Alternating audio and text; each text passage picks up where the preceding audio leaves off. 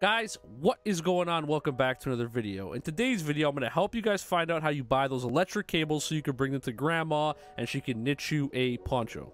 But before we get into that, if you guys could do me a huge favor, if I do end up helping you guys out in this video, please hit that like button and subscribe. Without wasting any more time, let's jump into it. Alright, so the first thing you guys need to do is come to the rooftop. You're going to see these two guys chucking paint cans to each other. You're going to want to sit next to this first guy, and right before he throws the paint can, you got to meow. That's going to make him drop the paint can. It's going to fall right in front of the laundromat, and someone's going to come outside and start cleaning it.